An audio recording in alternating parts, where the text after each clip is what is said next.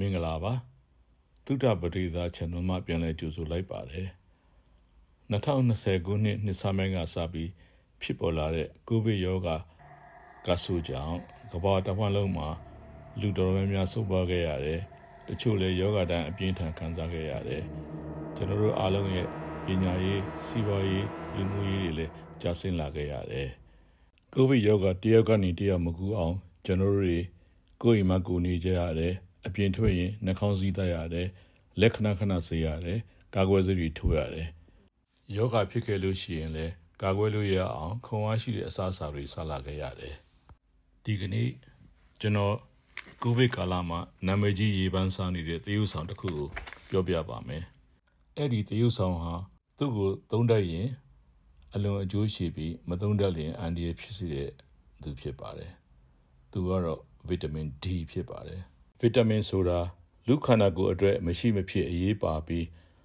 ခန္ဓာကိုယ်မှမထုတ်လုပ်နိုင်တဲ့ဒါမှမဟုတ်အနည်းငယ်သာထုတ်လုပ်နိုင်တဲ့သေးငယ်တဲ့အာဟာရဓာတ် micronutrient ဖြစ်ပါတယ်ဗီတာမင်ကိုကျွန်တော်တို့စားတဲ့အစားအစာနဲ့နေအောင်ကြီးကနေရရှိပါတယ်မတူညီတဲ့ဗီတာမင်များဟာသူတို့နဲ့သက်ဆိုင်ရာအခန်းကဏ္ဍမှာလူသားတိုင်းကျန်းမာဖို့တာဝန်ထမ်းဆောင်ကြရပါတယ်ဒါပေမဲ့လူသားတိုင်းလိုအပ်တဲ့ပမာဏဟာအနည်းငယ်များသာဖြစ်ပါတယ်သူတို့မရှိလို့တော့မဖြစ်ဘူးပေါ့ဗီတာမင်အမျိုးပေါင်း73မျိုးရှိပါတယ်ဗီတာမင်ကိုရေမှာပျော်ဝင်တဲ့ဗီတာမင် water soluble vitamin နဲ့အဆီမှာပျော်ဝင်တဲ့ဗီတာမင် fat soluble vitamin လို့ခွဲခြားထားပါတယ်ဗီတာမင် B အားလုံးနဲ့ဗီတာမင် C ဟာ water soluble ရေမှာပျော်ဝင်တဲ့ဗီတာမင်ဖြစ်ပြီးဗီတာမင် A ဗီတာမင် D ဗီတာမင် E နဲ့ဗီတာမင် K တို့ဟာအဆီမှာပျော်ဝင်တဲ့ဗီတာမင်များဖြစ်ပါတယ်ရေမှာပျော်ဝင်တဲ့ဗီတာမင်များဟာ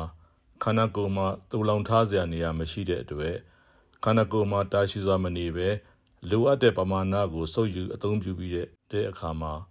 ပူရှံတဲ့ဗီတာမင်များဟာစီးတဲ့ကနေဆွန့်ထုတ်လိုက်ရပါတယ်အဲ့ဒီအတွက်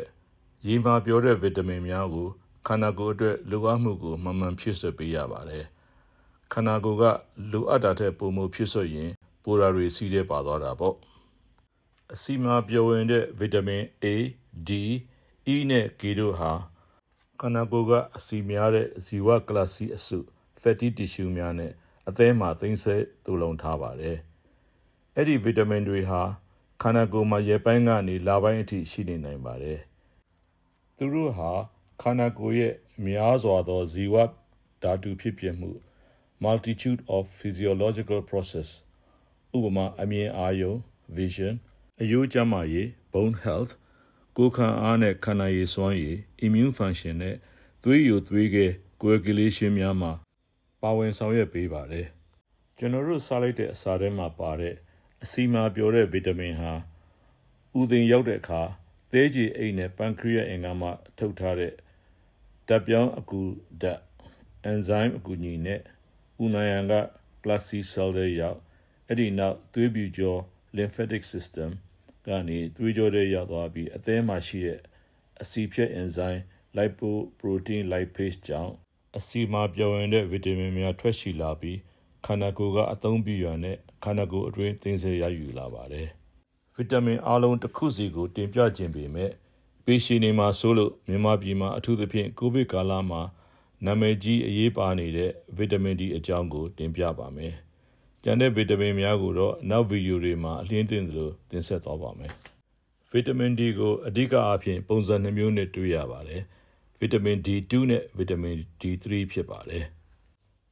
ဗီတာမင် D2 Ergocalciferol ဟာအဆီများတဲ့ငါအထူးသဖြင့် salmon, tuna နဲ့ mackerel တွေမှာတွေ့ရှိရပါတယ်အမဲအသည်းနဲ့ cheese ကျဲဥအနှစ်မှာလည်းဗီတာမင် D3 အနည်းငယ်ရရှိနိုင်ပါတယ်မိုးများမှာလည်းဗီတာမင် D2 ဓာတ်ပါရှိပါတယ်ကမ္ဘာနိုင်ငံအတော်များများမှာဗီတာမင် D ချို့တဲ့ပြီးကလေးများမှာဖြစ်တဲ့အယိုးယောဂါ rickets နဲ့လူကြီးတွေမှာဖြစ်တဲ့အယိုးပြော့ယောဂါ osteomalacia ကိုကာကွယ်ဖို့နွားနို့မှာဗီတာမင် D ကိုဖြည့်ဆွတ် fortify လုပ်ထားပါတယ်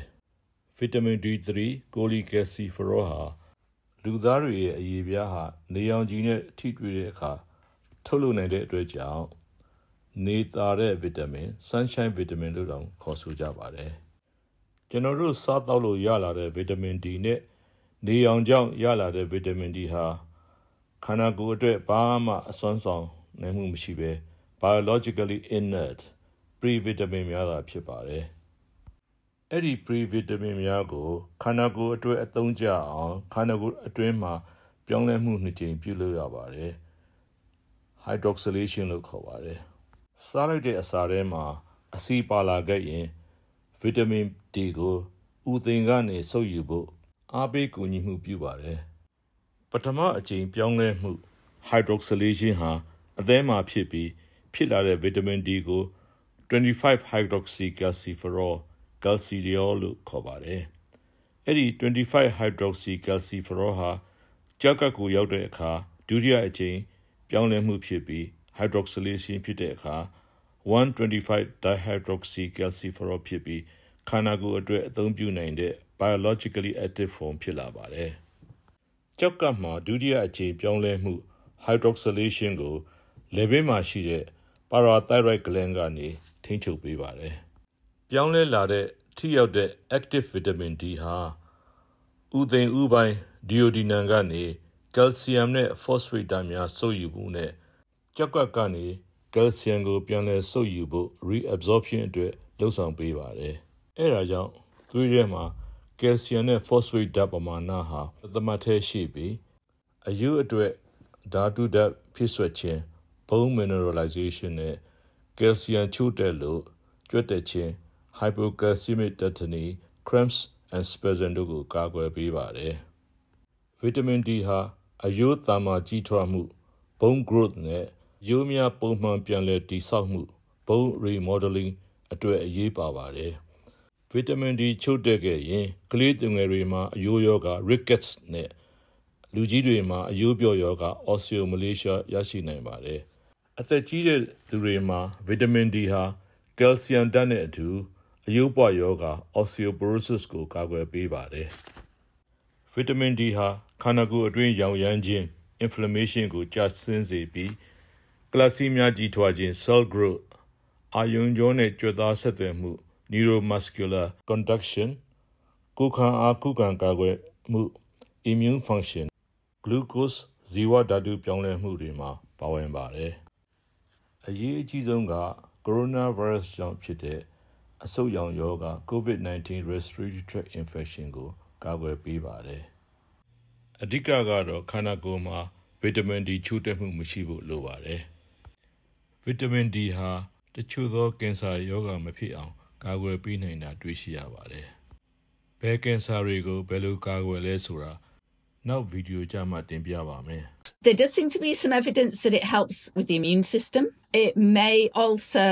help to protect against some forms of cancer and to help with things like multiple sclerosis, so autoimmune diseases. With respect to COVID-19, there is some evidence that vitamin D helps to protect against respiratory tract infections. And of course, that's primarily what COVID-19 is. It seems that the most important thing is just avoiding deficiency. I think that would be a really good goal to give you any of the benefits that might be out there in protecting against COVID-19. Vitamin D ကိုဘယ်လိုတိုင်းထွာနိုင်မလဲ။ Vitamin D ကိုသွေးခဲပြီးကျန်ရစ်တဲ့သွေးရည်ကြီး serum မှာပုံစံ2မျိုးနဲ့တိုင်းထွာနိုင်ပါတယ်။ပထမနည်းက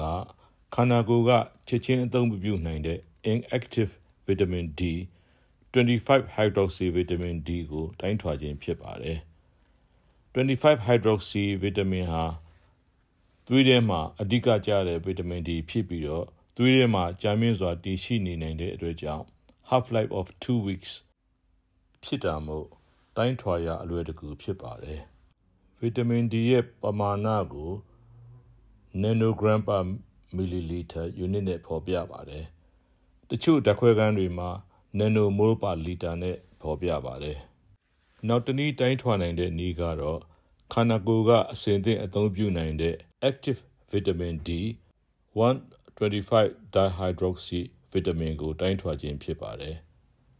125 dihydroxy vitamin D ဟာသွေးထဲမှာတည်ရှိနေတဲ့အချိန်ကအလွန်တိုတောင်းပါတယ်။ half life နိုင်ပိုင်းသာရှိတာမို့တိုင်းထွာရမလွယ်ကူပါဘူး။ ပြီးတော့သူ့ရဲ့ပမာဏဟာသွေးရည်ကြည်ထဲမှာရှိတဲ့ calcium phosphate နဲ့ parathyroid gland ကဟော်မုန်းတွေပေါ်မှာမူတည်ပါတယ်125 dihydroxy vitamin D ရဲ့ပမာဏကို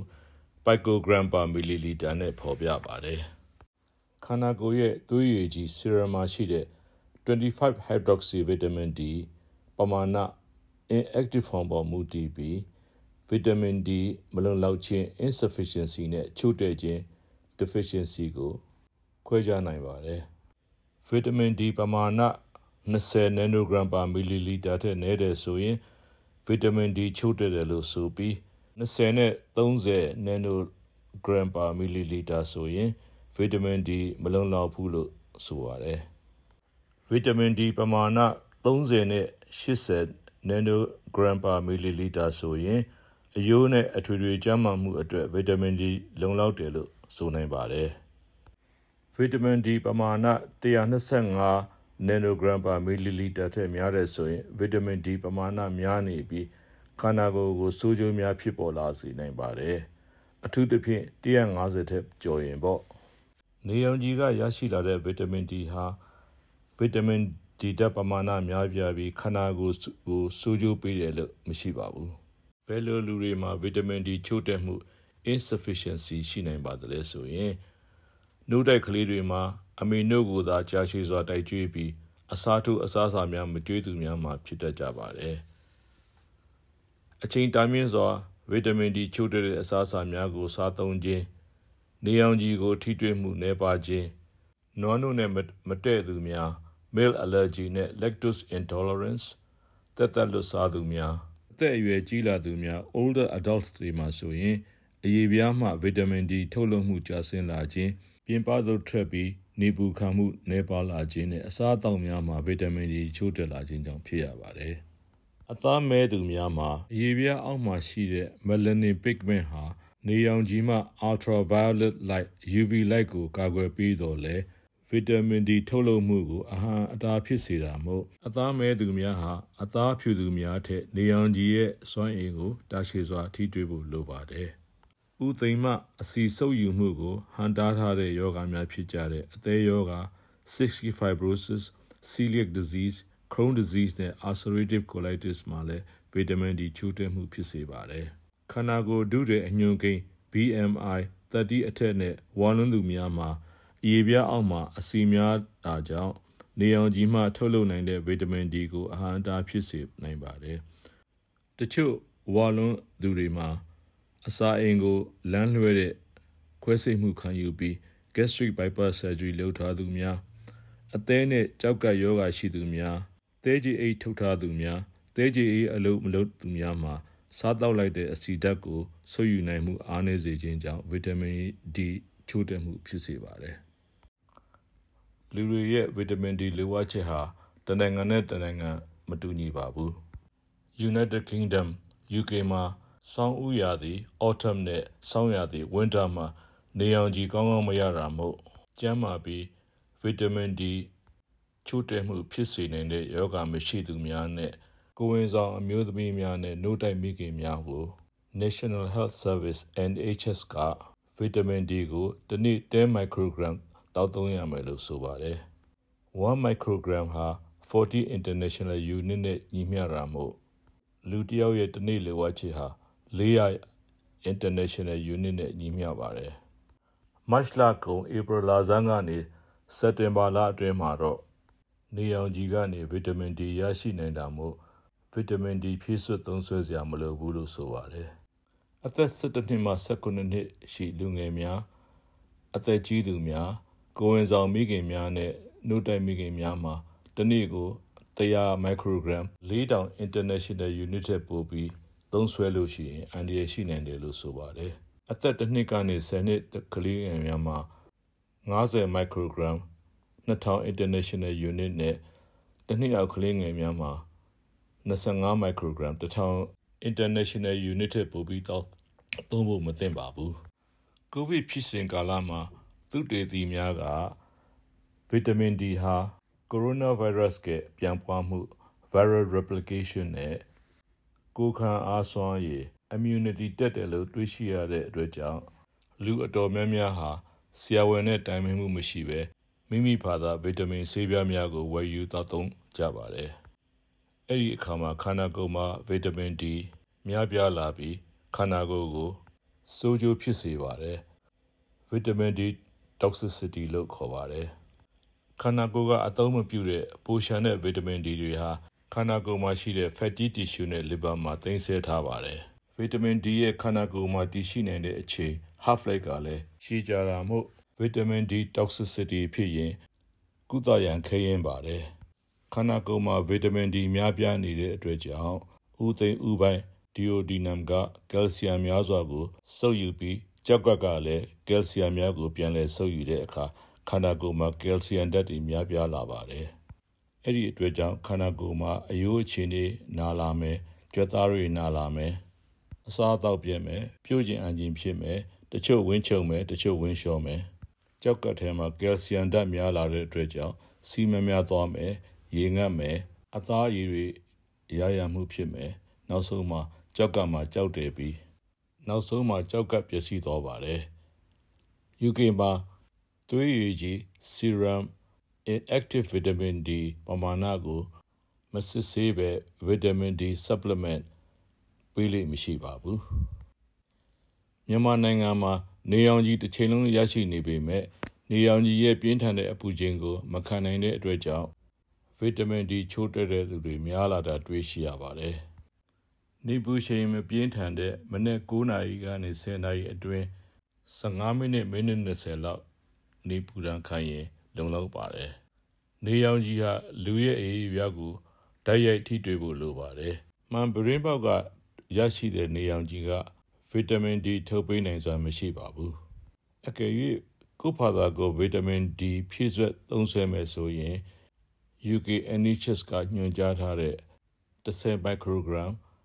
400 international unit ထက်ပိုပြီးသုံးစွဲဖို့မသင့်ဘူးလို့ထင်မြင်မိပါတယ်။အကောင်းဆုံးကတော့ကိုယ့်ရဲ့ဗီတာမင် D ပမာဏဘယ်လောက်ရှိတယ်ဆိုတာကိုစစ်ဆေးပြီးကိုယ့်ရဲ့အခြေအနေပေါ်မူတည်ပြီးဗီတာမင် D ဖြည့်စွက်သုံးစွဲဖို့တိုက်တွန်းလိုက်ရပါတယ်